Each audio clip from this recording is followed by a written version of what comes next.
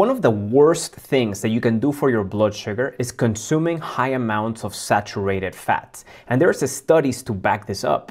In this study, researchers gave subjects one big hit of saturated fat from palm oil. In the study, they mentioned that this resembles the amount of saturated fat in pepperoni pizza or a cheeseburger with fries. After just one meal, their insulin sensitivity dropped by 25%. Their liver fat jumped by 35%.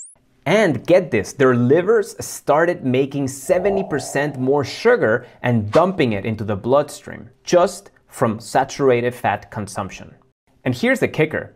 These were healthy subjects. Can you imagine what happens when somebody already has insulin resistance? Yes, one single high saturated fat meal can have horrible effects on your blood sugar control. And here's where most people get confused. Just because eating fat doesn't acutely raise your blood sugar levels, it doesn't mean that it's not affecting your insulin resistance. It is. The researchers in this study were not even interested in the blood sugar response from consuming saturated fat. They know that blood sugar is not going to go up. They were interested, though, in insulin resistance biomarkers, especially how much fat gets accumulated inside of the liver. So next time that somebody tells you eat more bacon and butter because your blood sugar is not going to go up eating those foods, think again. It's not the acute response, it's what happens to your insulin sensitivity. This is the reason why we're huge proponents of increasing your fiber intake and decreasing your saturated fat to become more insulin sensitive and lower your blood sugar levels by reversing the root cause of the problem.